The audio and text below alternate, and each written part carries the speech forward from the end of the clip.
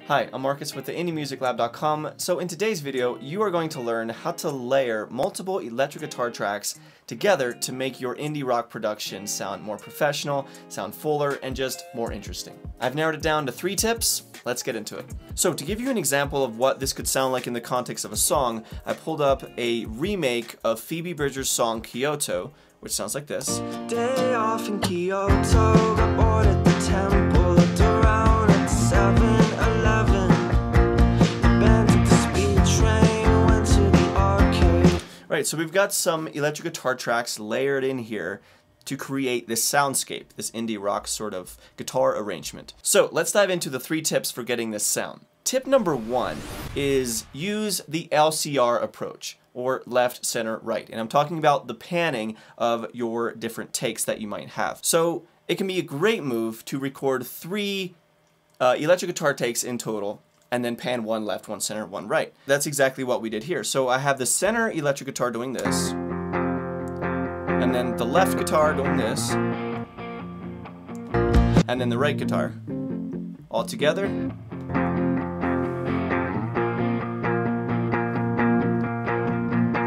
And it's all different takes. The left and the right ones are playing similar styles, right? You've got the muted and then it slightly opens up sometimes, but they're not perfectly mirroring each other. And then the center one, we've got just playing this.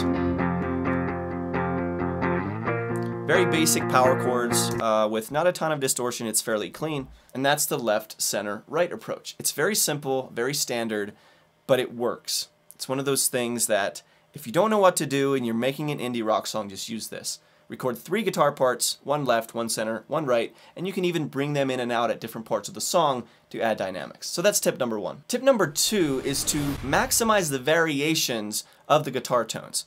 What I mean by this is, on as many levels as possible, make each guitar almost act as a standalone instrument, if you will. Starting with the guitar itself. So I'm only using one guitar because I only have one really decent guitar on hand, and it's a Fender Telecaster. But on all of these 3 takes, I adjusted the knobs, the treble, the bass, the tone, all of that before I even recorded. I adjusted the pickups. And so you want to adjust it like that. That way you get this sense of variance, so it's not all the exact same tone. Same goes for the amp settings.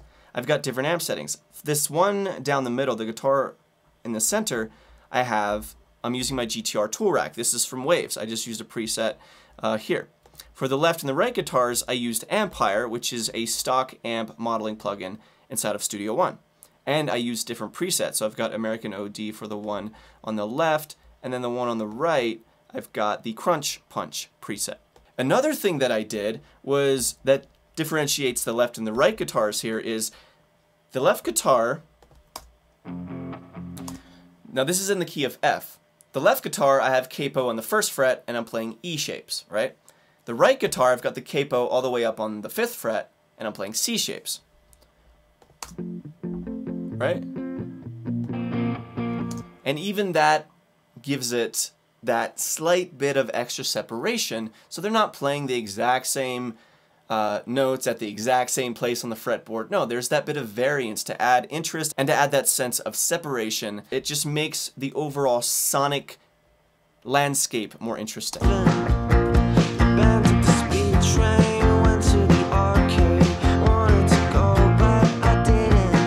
Right, so that's tip number 2. Make sure that you are adding variance on as many levels as possible to your guitar tracks. All right, one more tip to go. Before we get there though, I do want to let you know about my free chord sheet. So this is 6 essential chords in every key. It's a free guide. It'll really help you to get an understanding of, let's say you're writing a song and you don't know which chords you should use or which are even the standard chords. Well, that's where this guide comes in. It gives you in every single key the 6 essential chords you need to know.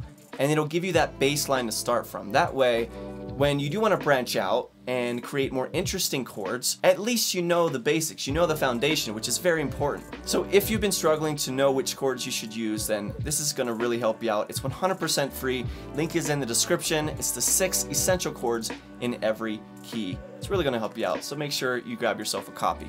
All right, let's move on to tip number 3. All right, tip number 3 for layering electric guitars for indie rock is layer in an acoustic guitar. Now this is really cool because what an acoustic guitar does is it adds that extra level of dynamic variation, which is great because the more of these tracks you have, the more you can bring some in and drop some out and create that sense of the story of the song.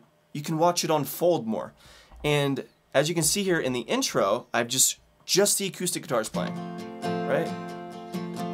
And then when the verse hits, Day off in Kyoto, everything comes in, right? But even here, if I take it away, oh my God. You barely noticed the acoustic guitar was there until I mentioned it and until I took it away. Because when you take it away,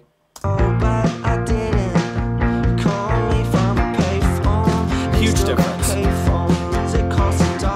So acoustic guitar can be an incredible way to add a bit of texture, and it's just a way of layering in with the electric guitars you already have.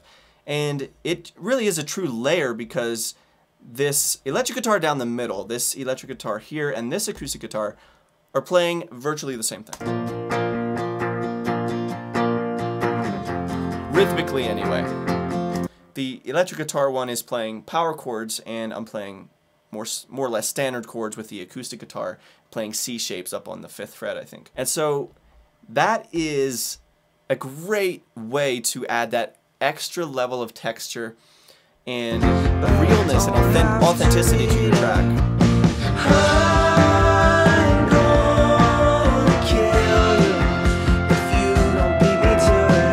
So my friend, those are my 3 tips for layering electric guitars for indie rock productions. I really hope you enjoyed this video. I'm going to play this from start to finish. Before I do though, once again, be sure to download the 6 essential chords in every key guide. It's really going to help you out for when you're writing your songs and you're not sure which chords to use.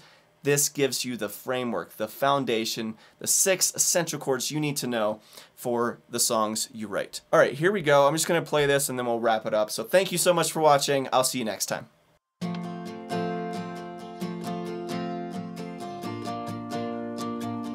Day off in Kyoto, got bored at the temple.